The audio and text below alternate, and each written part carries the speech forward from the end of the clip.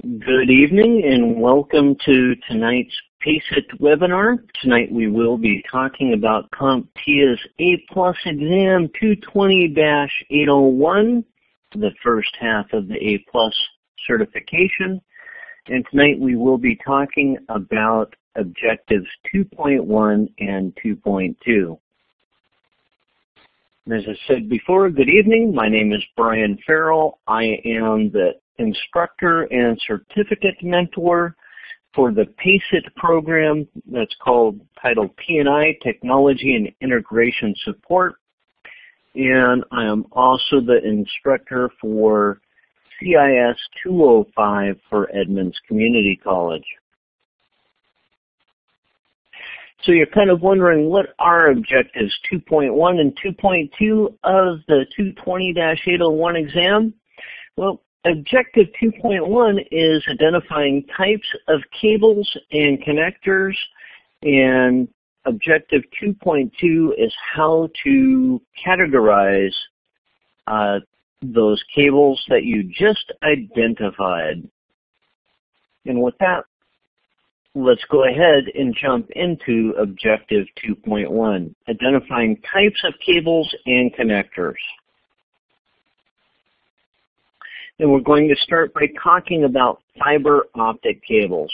Now, the cable themselves are composed of one or more strands of fibers that are very high quality glass or plastic. The strands are coated with a sheath that aids in the transmission of the light signal down the fiber. That sheath actually allows that light signal to bounce down the fiber from one end to the other. Now, fiber optic cables have three main types. There's actually four, so I'm going to add that fourth one here in just a moment. But there is the SC, the square connector or subscriber connector. It's easily identified by the square form of the tip. Then there is the straight tip. Now, this one's also called the stick and twist. It looks kind of like a bayonet Neil Kelselman connector or BNC connector. You stick it in and then you twist it to lock it in place. And the third type is the LC, or the lucent connector or little connector. And it's fairly similar to the SC, but smaller in size. The other one that you should know is the MTRJ, the Mechanical Transfer Registered Jack. Now, when you look at an MTRJ, it always comes with the two fibers kind of bonded together. The others may actually come as individual wires.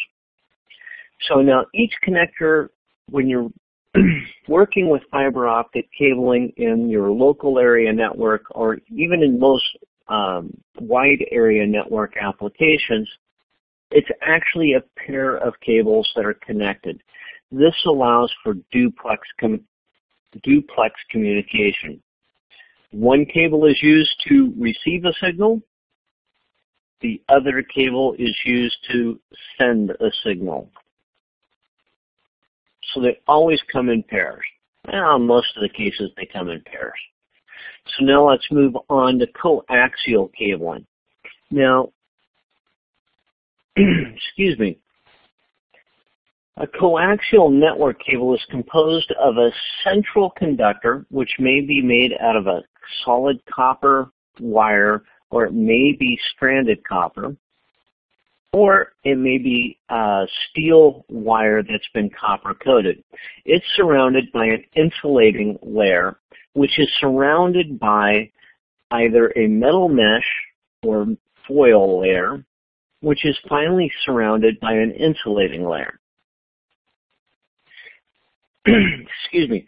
Now, the ends of a coaxial network cable are required to be terminated. What that does is when an electrical signal travels down the cable, When it reaches the end, if it's not properly terminated, what happens is it will bounce back down the cable, causing issues with network transmissions. So you need to make sure that the ends are properly terminated. Now with modern equipment, most of it has the terminator built right into the coaxial cable. Now the most common types of coax that you're going to find in today's networks are the RG6 and the RG59 coaxial cable. The RG6 is the coaxial cable that's used by cable companies and telecoms that have cable networks to run the cable into your house, and quite often it's the cable that actually goes into the back of the cable modem. Now the RG59 is used to connect electronic components that use coaxial for communication that are fairly close together. And the reason for that is the signal degrades really fast with an RG59 cable. They have to be close together. Now let's talk about the least common connector that you'll find for a coaxial cable, and that would be the BNC. That's the bayonet Neil Councilman connector. It's also called a bayonet nut connector, and I've also heard it called the British naval connector. This is an older technology, and you're not really going to see it on the modern network. And what you do is it's kind of like that stick and twist connector that I talked about with fiber. You stick it in, and then it's kind of it has a spring-loaded lock. So when you twist it, you kind of push in and twist. That engages the spring. The spring tension keeps the lock in place.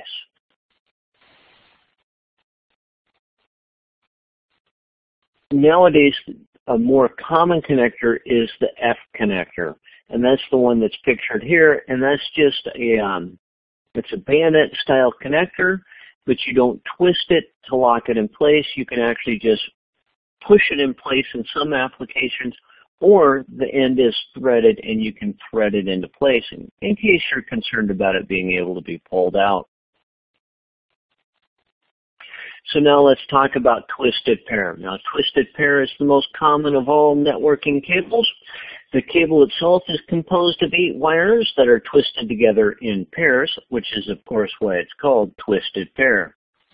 The twist rate of each pair is slightly different, and that's done so that it reduces the chance for interference between pairs. That's called crosstalk. And some of the pairs, in some cases, the pairs themselves are all 4 pair may have a metal or foil shield surrounding them, and that would make it a shielded twisted pair. Now, all of the pairs are contained within an outer insulating sheath.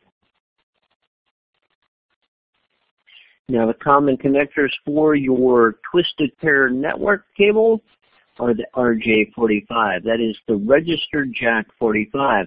Now the registered jack, now the RJ45 is the network connector that most people are common with. Why? Because it's the one that is used in Ethernet networks, and we all pretty much use Ethernet networks nowadays. Now the RJ45 can also be called a modular 8P 8C connector.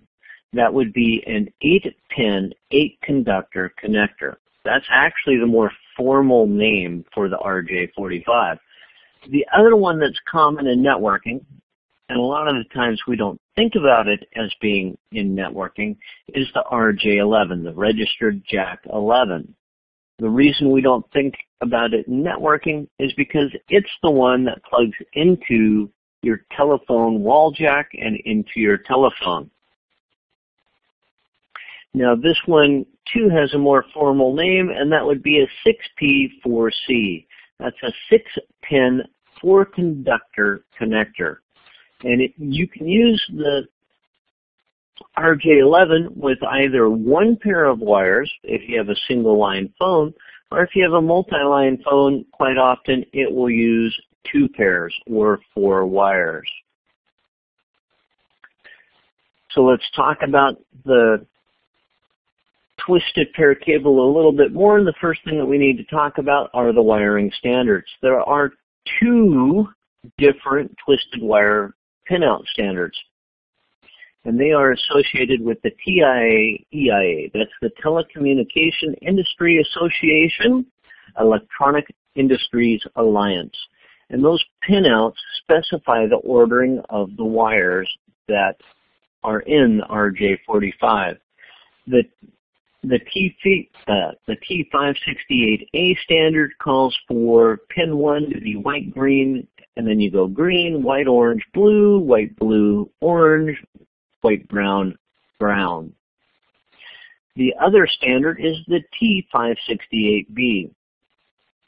And pin 1 is white, orange, followed by orange, white, green, white, blue, green, white, brown, brown.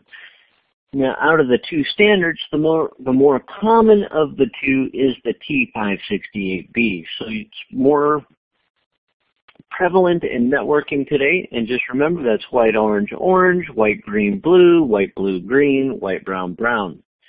There are some tools that you need to become familiar with if you're going to be working with twisted pair wiring. And the first one is the wire strippers.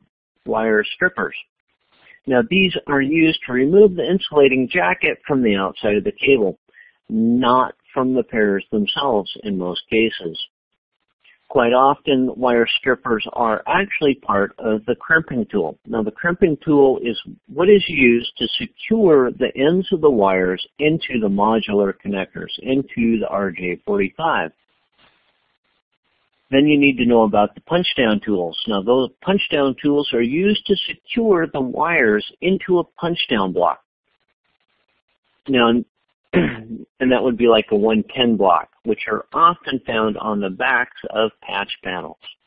Now, your punch-down tool, if it's any good, will actually not only install the wire into the punch-down block, but it will trim any excess wire.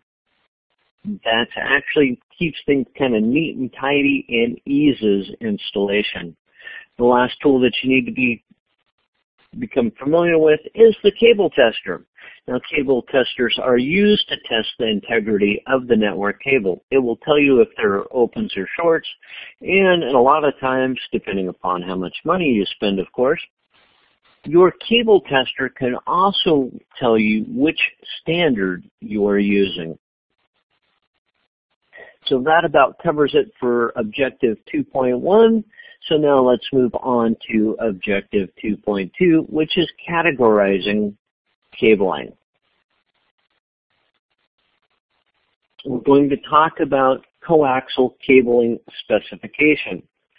Now, coaxial cabling is broken out into different categories based on its physical characteristics, such as the size of the conductor and the size of the composition of the insulating layer, and also its impedance value. That impedance value is what determines what type of terminator is on the end. Now, the specifications are actually taken from the radio guide tables, the RG tables. Now, the RG tables were actually a specification developed by the U.S. military. They no longer use it, but we do. So now let's talk about some common, or maybe not quite so common anymore, coax standards. The first one is the RG58 cable.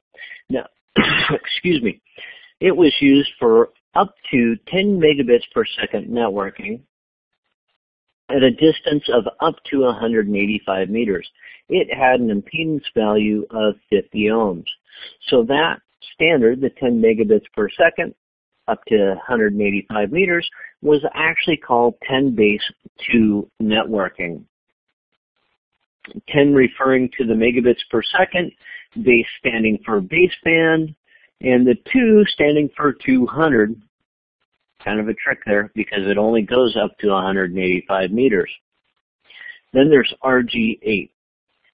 It was also used for 10 base up to 10 megabits per second networking, but it had a distance limitation of 500 meters. So it was 10 base 5 networking. And it also had an impedance value of 50 ohms. Then there's RG11, which was also used for 10 base 5 networking. So guess what? 10 megabits per second, 500 meters distance limitation, also at 50 ohms. Then we have RG6. RG6 is used for cable television or broadband carrying the broadband networking. The distance that it can span varies. Why? Well, because it all depends upon how much signal you're pushing down the cable. And it has an impedance value of 75 ohms. Now, I really don't talk about RG59 because you really don't need to know about it, because it's usually used for smaller electronic components, not really in networking, but you might find a question about it on the exam. I highly doubt it. By the way, if you're using a network that still has RG58 or RG8 or RG11, I would highly recommend that you upgrade or update your network. You are seriously behind the times. So now let's move on to coaxial fiber. Now, fiber optic cables are classified by their type of transmission. There are going to be either multi-mode fiber or single-mode fiber. Now, multi-mode fiber, or MMF, uses an LED, so a light-emitting diode, as its method of transmitting light down the cable. Now, single-mode fiber uses a laser diode as the method of transmitting the light down the cable. Now, if you think about it, multi-mode fiber probably can't go as far because it's only using an LED, whereas single-mode fiber, which uses the laser diode, can span a longer distance. That laser diode has more light power than the LED. Fiber optic cabling is further subclassified based on the size of the core and the thickness of the cladding, which are both measured in micrometers. There are some common subclassifications, specifically with multi-mode fiber, and the most common ones are the 50 micrometer cladding, or core, 50 micrometer core with 125 micrometer cladding, followed by the 62.5 by 125, and then there's the 85 by 125, and finally we have the 100 micrometer core with the 140 micrometer cladding.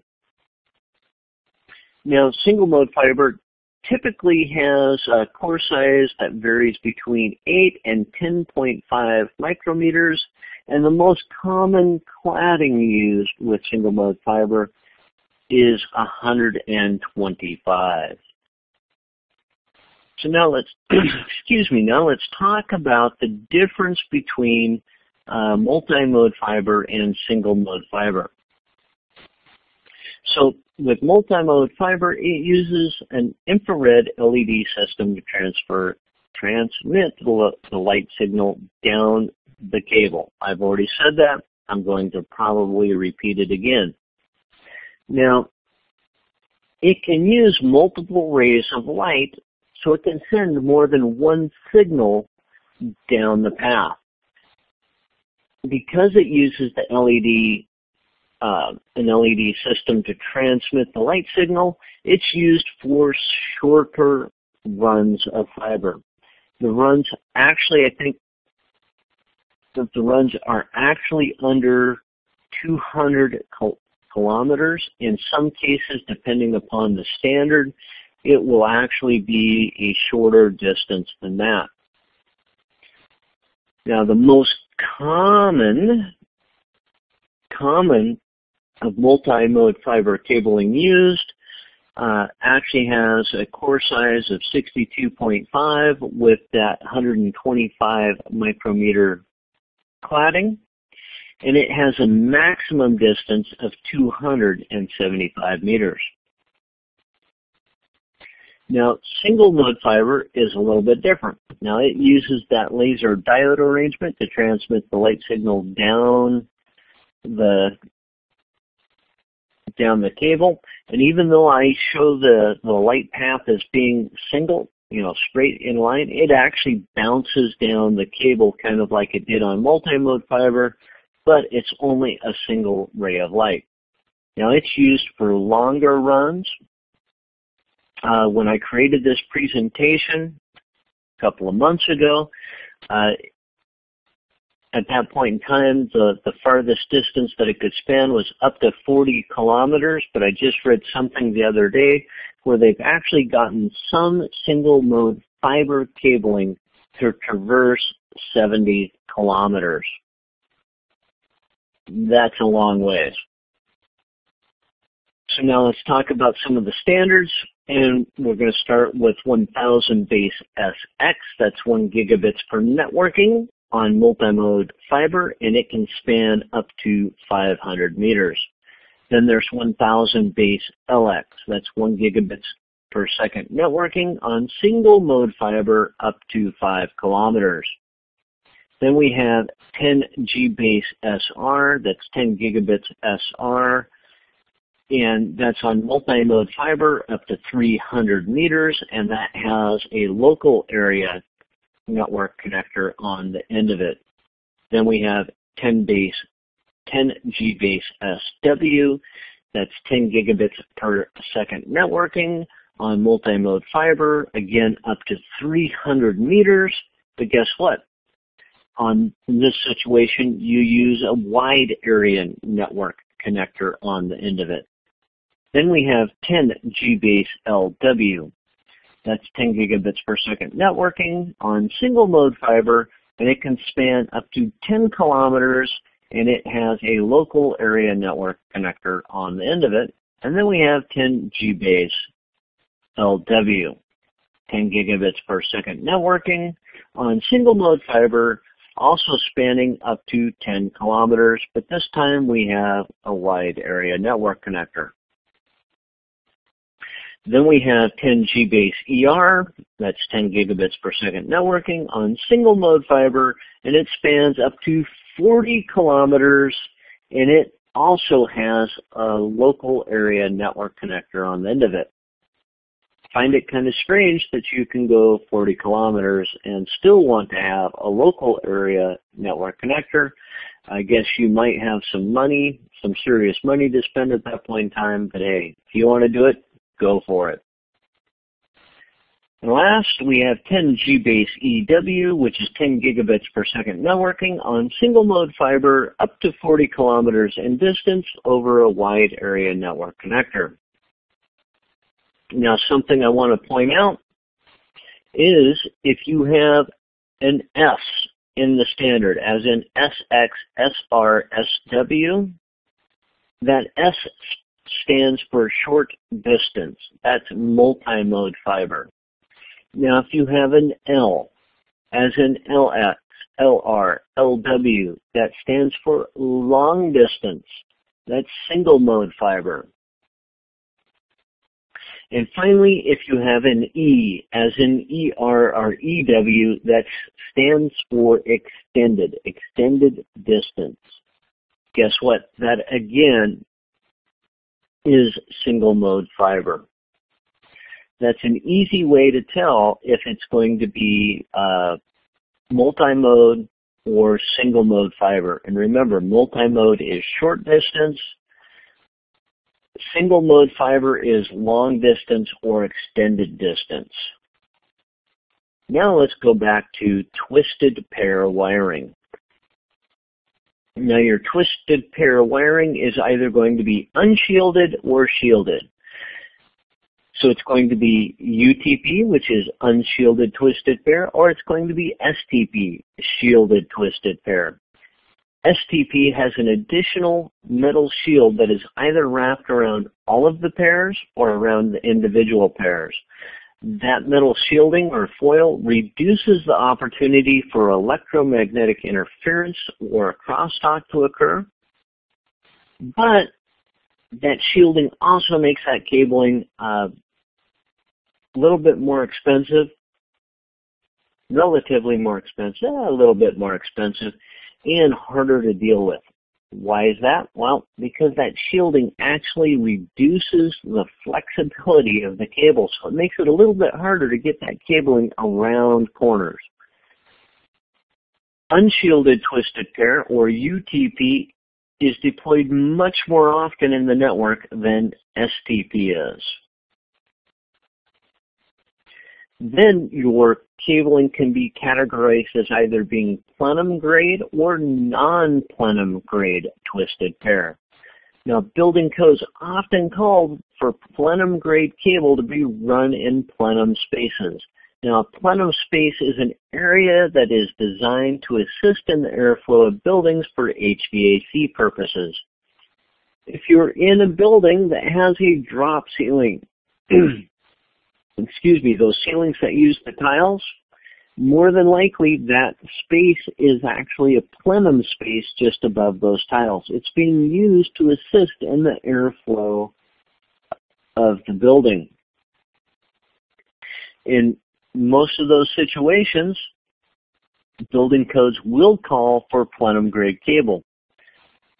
So now you're kind of going, so what does that mean? Well, the outer jacket of a plenum cable is either a fire retardant cover or low smoke PVC material. And that means that if there is a fire and it gets into the plenum space, that area that's designed to move air, then the cable won't burn, or if it does burn, it won't emit smoke. You never want to breathe in the smoke of a burning cable. Kind of not good for your health. You know, that, excuse me, that outer cover also happens to make that cable a little bit less flexible and more expensive. So you only run plenum grade cable when you have to. Now, quite often, plenum grade cable does have a nylon or polymer strand woven into either the cover or within the pairs. Now, that's nylon or polymer strand is used to help take some of the hanging weight of cables. So you can run plenum grade cable vertically, like in an elevator shaft, as long as it has that polymer strand. That polymer or nylon strand, like I said, is used to help take some of the hanging weight of the cable, and what that does is that reduces the opportunity for that cabling to stretch. Because if you stretch it too far, guess what? You're going to break the pairs of wires inside of the cable, and then you're going to lose your connection, and then you're going to be really kind of upset. Now, a twisted pair network cable can either be a straight through cable or a crossover cable. There is a third one, by the way, but you won't get to that until you get into Network Plus. Now, a straight-through cable is a cable in which the wiring scheme is the same on both ends. Now, a straight-through cable is used to connect dissimilar types of equipment together. So you would use a straight-through cable from your computer to a switch. You would use a straight-through cable from a switch to a router. The other type of cable is called a crossover cable. Now, a crossover cable, the pinouts are different, or the wiring scheme is different on both sides of the cable. And it's used to connect similar types of equipment together.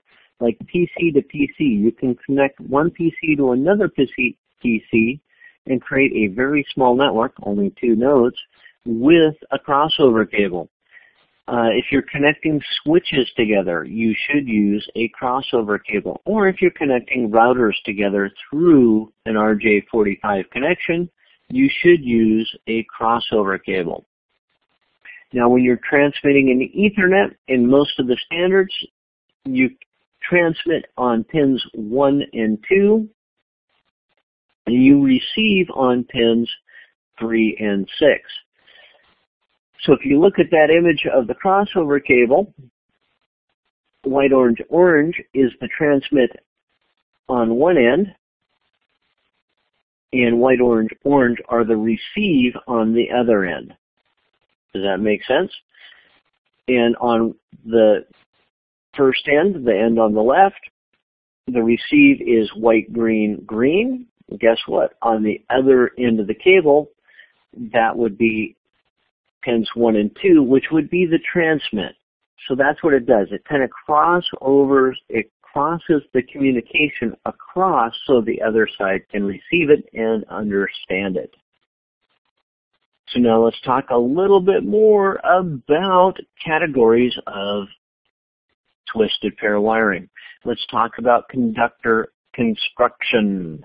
The conductor in twisted pair wiring can be either a solid conductor, that's where the core of each wire is made from a solid copper conductor. Now solid conductor twisted pair wiring is very strong and sturdy.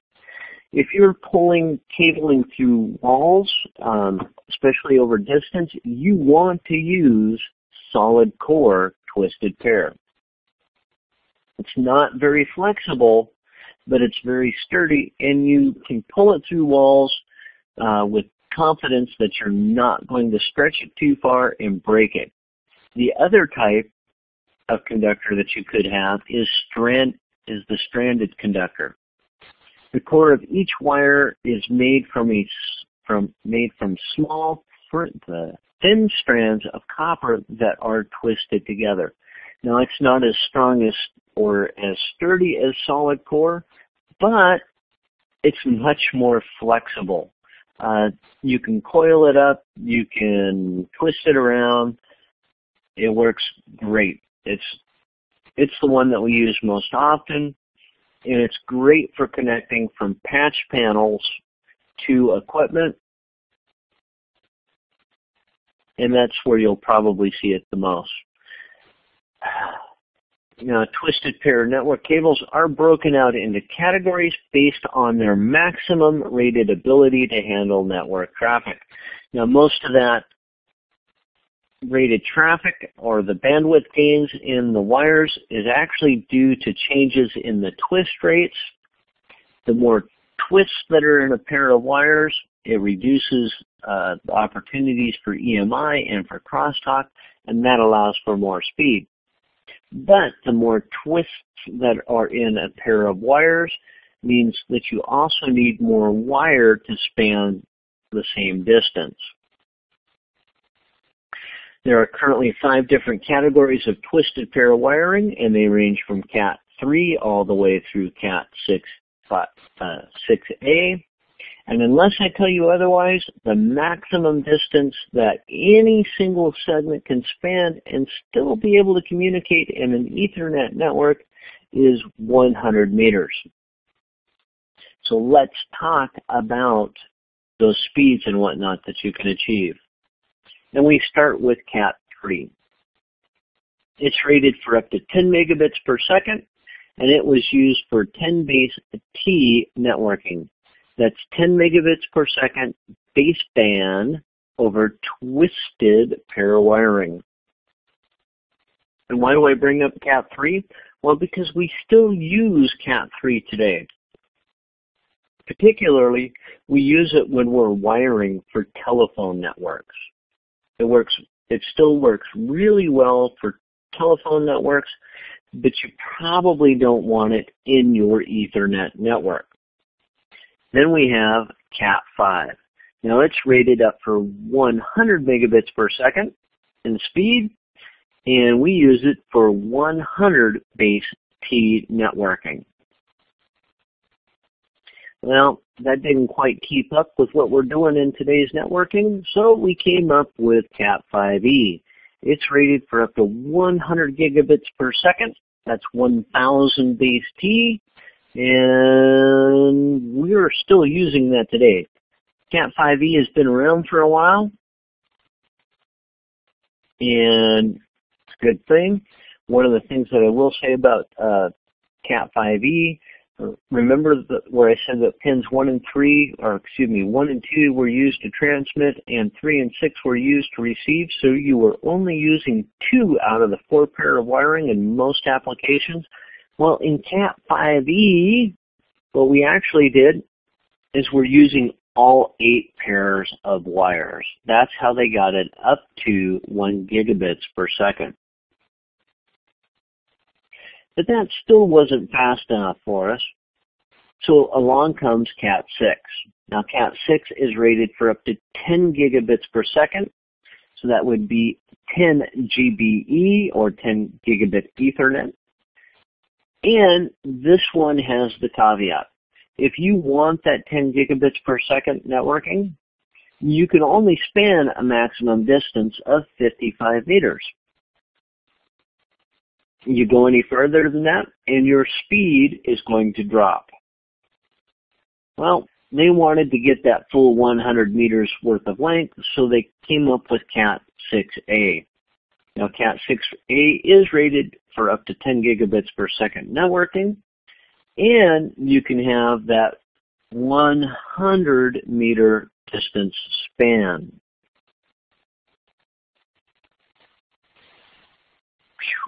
Well, thank you for watching tonight's webinar. That covers all of the material that you need to know for the CompTIA A+ exam 220-801, objectives 2.1 and 2.2.